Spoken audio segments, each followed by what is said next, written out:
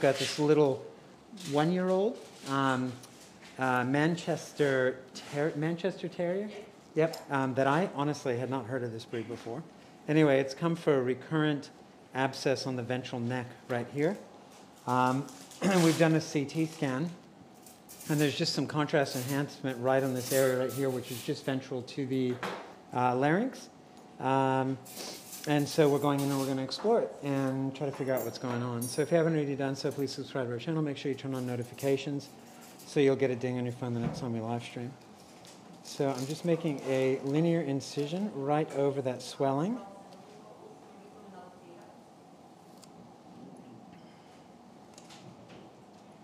And hopefully there's a grass seed or something in here. That's what I'm assuming. It responds to antibiotics and then recurs when the antibiotics are discontinued.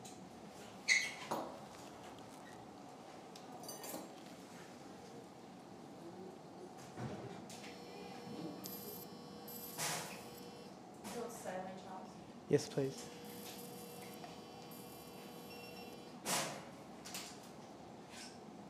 Let's get our gilpies in here. Sorry, I'm sniffly.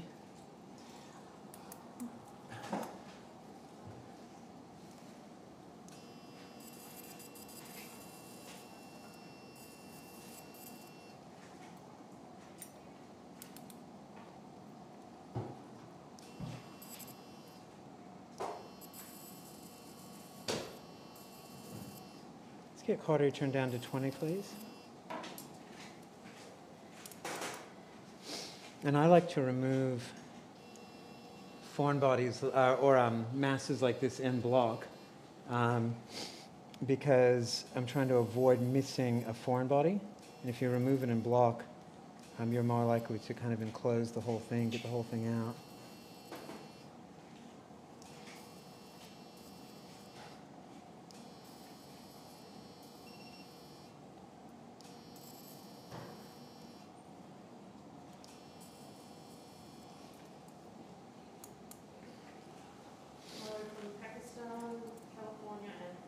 Nice.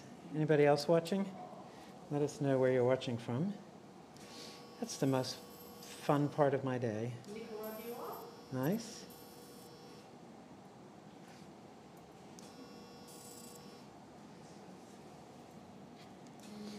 And I can't tell this, I mean the mass, the contrast enhancing mass was right on the hyoid apparatus. You can see the sternohyoideus muscle right there. We're getting a bit light? Yeah. All right, we'll just take a break for a second. Hi, Iowa, South Carolina. John Doe, where are you in South Carolina? I grew up in Charleston. I'm just waiting for them to administer a little bit more injectable anesthetic. Hi, Portugal. Hi, Saskatchewan. Mexico, Japan, Iran. Wow, that is a nice mix of people. Have you given the injectable already? So I can keep going. This is not a very exciting surgery today. I don't know that I have a lot of exciting stuff going on today. I have a new camera, if you can't tell, which I think has a much nicer image.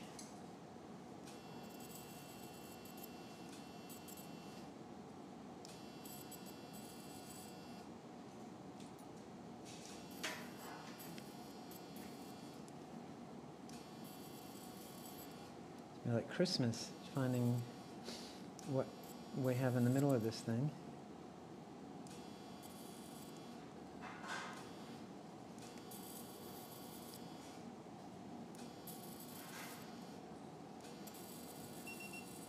If I had to guess, it probably is a migrating grass seed that popped out of the larynx and into the sub-Q. So I'm cutting the sternohyoideus muscle there.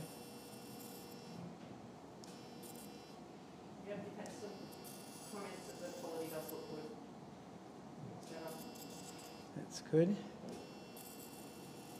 Yeah, so this is a recurrent abscess in the ventral neck of a little Manchester Terrier that responds to antibiotics and then recurs. And when the antibiotics are the clinical signs are showing, she is hypersalivating and gagging. And then when she's on antibiotics, she totally resolves her clinical signs. So hopefully there's going to be a nice little foreign body in the middle of this thing. And if I had to guess, I would say a grass seed. So that's down to the thyroid cartilage right there.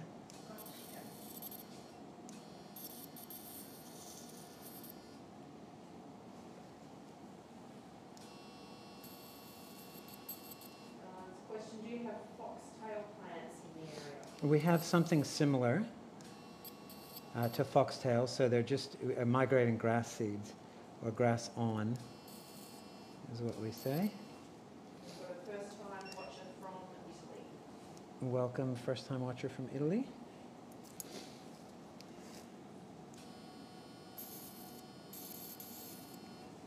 It really is fun seeing where everybody's watching from.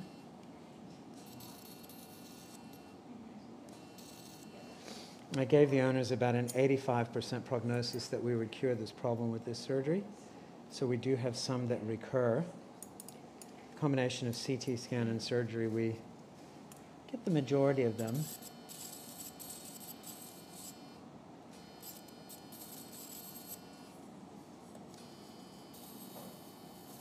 first time from the UK. Welcome. And someone's just wondering what position is the dog you're in. So the dog is in dorsal recumbency, so that's the thyroid cartilage or the Adam's apple. So I'm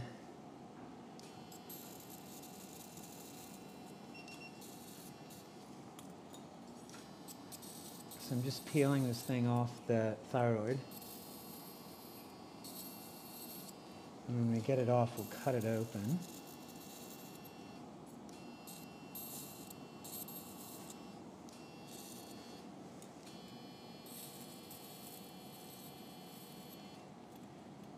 That's hyoid apparatus right there.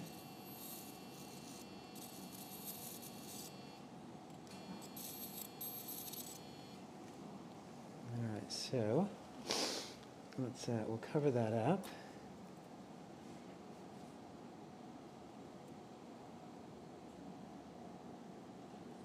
And there's our grass seed. Right there. So I don't know if you guys, I assume you guys can see that. Right there.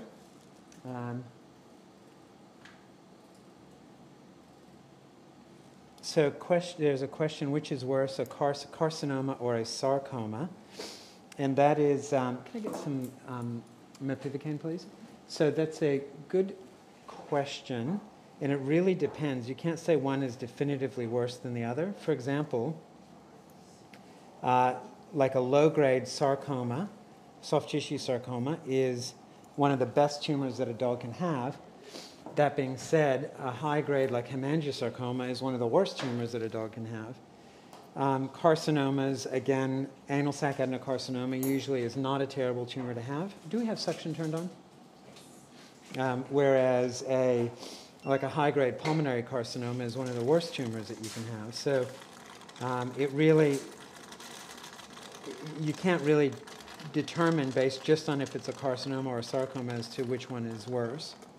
You have to know a little bit more about the histopath or the type of the tumor. So again, to get you oriented, there's the thyroid cartilage sitting right there, right in there, and then the hyoid apparatus is up here, right there. That's the sternohyoideus, sternophthalmicus, I believe, right here. So we're just going to inject a little bit of mepivacaine for some pain relief. And then we should be good to go. Definitely no drain in this, and definitely no antibiotics after surgery. We've identified the problem, we've taken it out in blocks, so there's no reason to have this dog on antibiotics. And we are going to be able to do a good job closing the dead space. So again, no drain.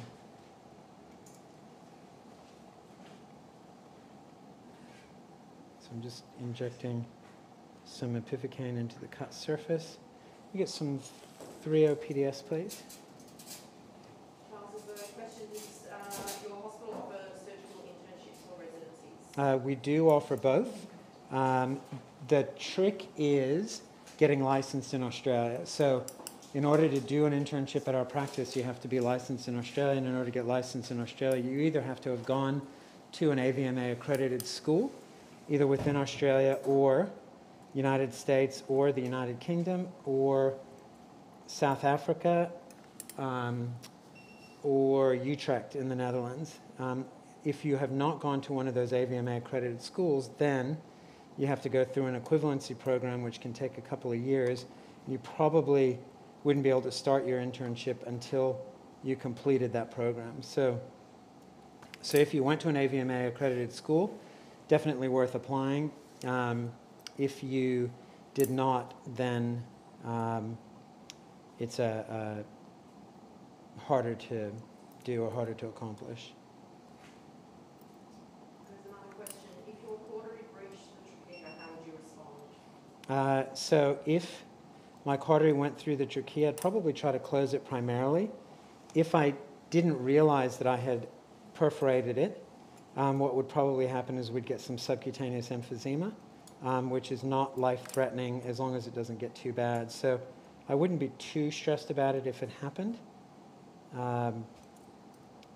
Again, try to close it primarily, and if I couldn't close it primarily, you could just let it heal by second intention, in which case you're going to get that subcu emphysema. How did the grass seed get there? So, question is, how did the grass seed get there? My guess is that it was probably inhaled and then embedded itself in one of the laryngeal saccules or something like that, and then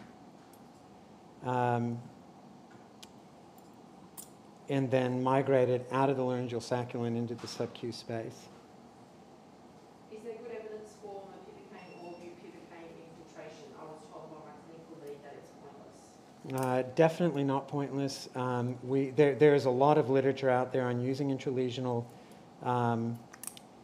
sodium channel blockers. I don't have those references right in front of me, but we see a marked response in reduction of post-op pain. The other thing is that about 10 years ago, I cut my hand really badly and had to have surgery on repair 3 tendons, 2 nerves, 2 vessels, and they did intralesional injection of mepivocaine, and I felt absolutely no pain. I took nothing but paracetamol for the first 2 weeks after the procedure. I mean, it's just basically pain-free, and the only time I started getting some pain is when I started getting phantom pain when the nerves started growing back. So I'm a big believer in that, and I know that there's a lot of human literature supporting the use of sodium channel blockers for postoperative pain. Someone's asking the bupivacaine concentration. We use mepivocaine. So we use mepivocaine, and the concentration is 20 mg per ml. 20 milligrams per ml of mepivocaine hydrochloride. And we've got a dose rate. So the mepivocaine is 4 milligrams per kilogram, maximum total dose. 4 milligrams per kilogram at 20 milligrams per ml. So that would be about 0.2 milliliters per kilogram. Someone's asking, what's your favourite thing about Australia? My favorite thing about Australia is clearly Camille. No, my favorite thing about Australia is that it's a great place to bring up my kids. It's safe here. I already spoke the language. Lifestyle is good. They're great beaches.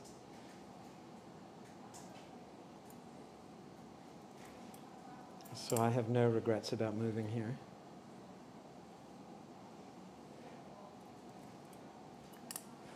And you feel a little bit isolated, but also when the rest of the world is going a bit crazy, it's kind of nice to be a bit isolated.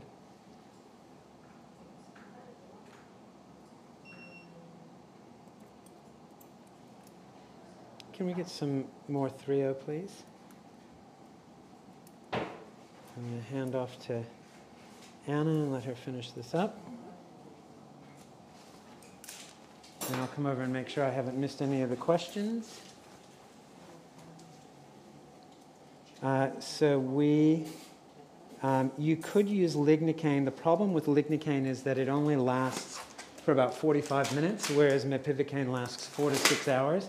And so if you had no other alternative, lignocaine or lidocaine would be fine, but getting something longer lasting like mepivacaine or bupivacaine, there are a couple of other ones I think that they use in procaine, maybe? Anyway, just one of the longer acting sodium channel blockers would be preferable. You had a question. There's a question about the cheaper vessel sealer device from India. So just look on eBay for vessel sealing device, and they just plug into your normal bipolar cautery. It's not anywhere near as good as a LigaSure, but it's a lot cheaper. They cost about $200, and they're reusable, re-sterilizable. So if you have a shortage of bupivacaine, you can try to get something like mepivacaine or something like that. Sarah is from Savannah, Georgia, next to Charleston. It's about 100 miles away from Charleston. I've got one other surgery. I'm trying to think what it is. What is my other surgery case today? I know I admitted one, and it's a little spaniel. Oh, anal sac mass. Mexico also has an AVMA accredited school. Excellent. Nosita is not available in Australia, so I'm not using it. So generally, for a margin for cancer removal, usually we say 2 to 3 centimeter margin. Another good guideline is a centimeter per grade with mast cell tumors and soft tissue sarcomas. With mast cell tumors, the other margin that we'll use is 1 tumor diameter. So those are the different things that we use. Hi, Portland, Oregon.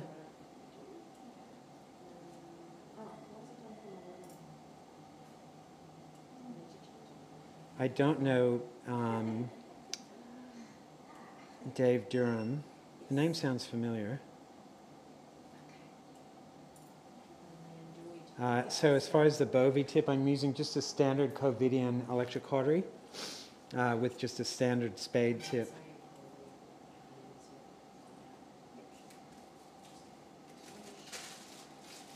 Dominican Republic.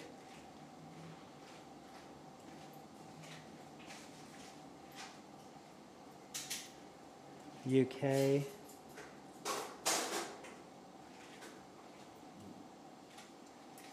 Italy. I think that the blanking out, starting and stopping, Angela, might be at your end.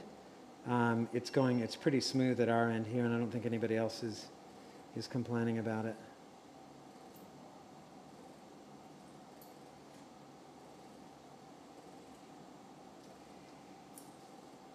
Prince Edward Island in Canada. Boston, Grand Rapids, Michigan, Sunnyvale, California, Dominican Republic, Mexico, Japan, Iran, Georgia, Portugal, Iowa, South Carolina, Saskatchewan, United Kingdom, Ohio. Amazing. So that is really fun. So I turned down the cautery because it was just too energetic, and I thought that I wasn't getting the precision that I needed.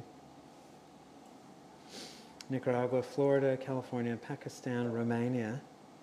Very exciting. Anyway, I'm going to go ahead and wrap it up. I hope to live stream something again today. It's great to have everybody on, and so nice to see people watching from so many different places in the world. It's really exciting to me. Anyway, so I will, again, hopefully I'll be able to live stream something later on today, and hope to see you all again soon. If you haven't already done so, please subscribe to our channel. Make sure you turn on notifications so you'll get a ding on your phone.